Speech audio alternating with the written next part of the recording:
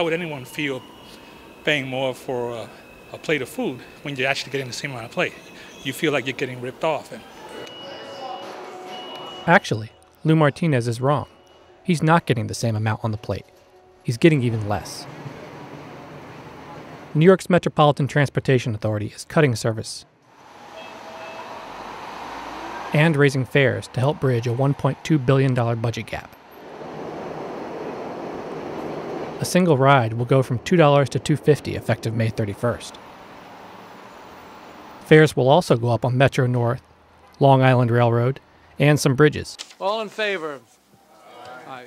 The MTA said it was forced to act because the state legislature had not passed a financial rescue package. Unless Albany comes to the rescue with a plan, these increases are draconian, as we've talked about before, and the service reductions are going in exactly the opposite direction of where this organization needs to go.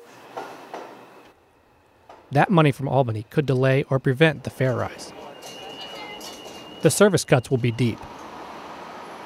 35 bus routes will be eliminated. The W and Z subway lines will be phased out.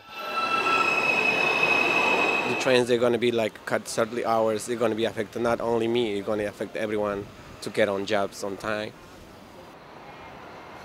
The MTA's finances continue to worsen, and further measures to balance the budget might soon be required. But some people may not wait around to find out. If this transit's going to change from $2 to $2.50, might want to consider moving to Jersey. Even financially, talking $2.50 when I could pay $1.75 on the path. So I don't know, I might want to move to New Jersey and give the path my money instead of Metro Transit, you know.